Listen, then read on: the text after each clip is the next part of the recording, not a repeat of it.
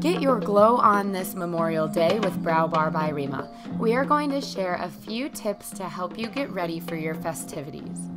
For a safe and fun time in the sun, make sure to keep your skin protected and healthy by using sunscreen or foundation with SPF. After applying my foundation, I'm adding just a slight hint of concealer.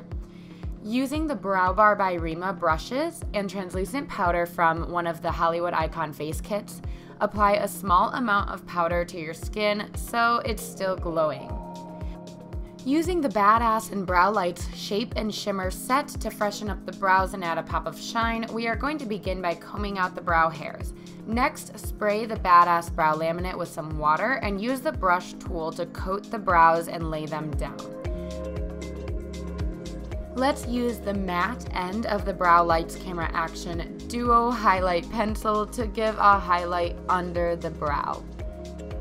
I like to blend it in with my finger, and then next we're going to move on to the shimmery eyeshadow, and I'm going to share 3 different shimmery eyeshadows with you with 3 of the different palettes. Starting with the Drama Queen face kit, we're doing a nice gold shimmery lid. Next up, we're using a gorgeous shimmery pink from the Sugar Daddy face kit and just swiping that onto the lid. I like using my finger as well for this.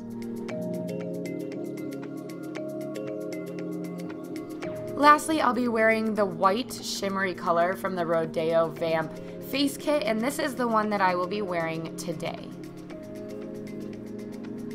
I'm going to apply the blue gel liner with an angled brush and just do a nice small wing.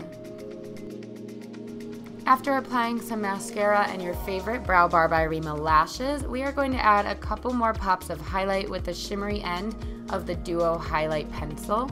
I like to do the inner corner and above the lip. Lastly, pick out your favorite Brow Bar lip gloss and you have all the glow and shine that you need this Memorial Day.